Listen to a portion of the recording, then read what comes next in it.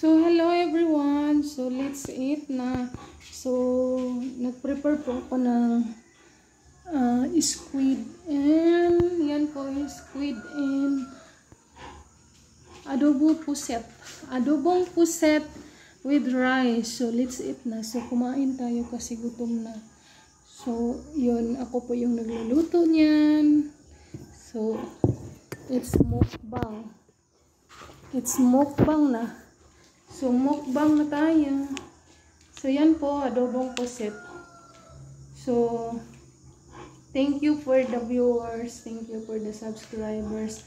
Thank you everyone. So, as a small YouTuber, so thankful din na kahit maliit lang views, at least may manood. So, thank you everyone. So, let's eat breakfast. Kasi gutom na. So, yung breakfast is red rice with pusit, kalamares or squid, adobo. Hindi ko na pinakita sa inyo yung how to cook squid kasi nabisi po ako. Nag-prepare din ako ng kanin.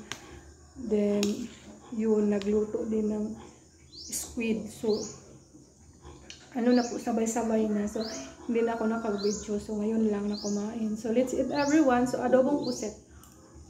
Adobong puset with red rice. Simple lang to magluto. So, thank you everyone. Na-appreciate ko yung mga viewers ko. Yung subscriber. 3,000 plus. Hindi mo lang ako famous, diba? So, thank you din. So, sobrang masarap yung squid, kalamares, pusit, adobong pusit. Sakto lang. Ang bilis ang lutuin. Sobrang ulit, oh. Yan.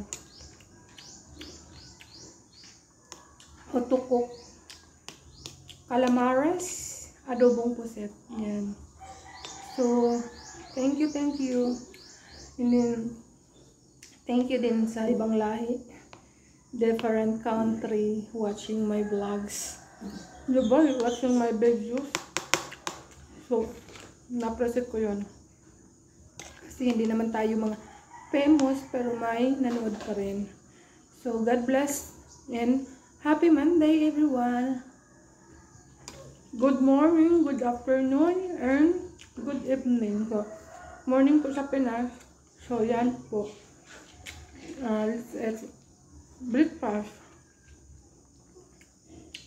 So, different time, different country.